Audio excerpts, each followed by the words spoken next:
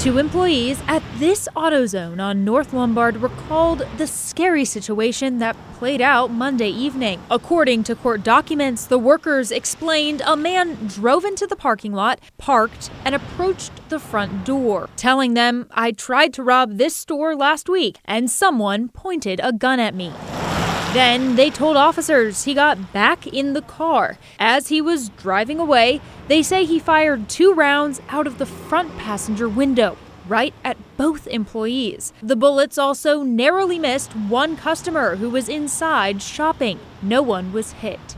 While police were investigating there, they got a call to North Fowler Avenue, where a vehicle and driver matched the suspect description. In the front yard was a man slumped over in a car. The woman who lives there, who did not wish to be identified, captured this picture when she noticed the strange car outside. She tells me the flash from the phone woke him, and the man inside became agitated and aggressive, then mentioned a gun. She escaped inside and called police.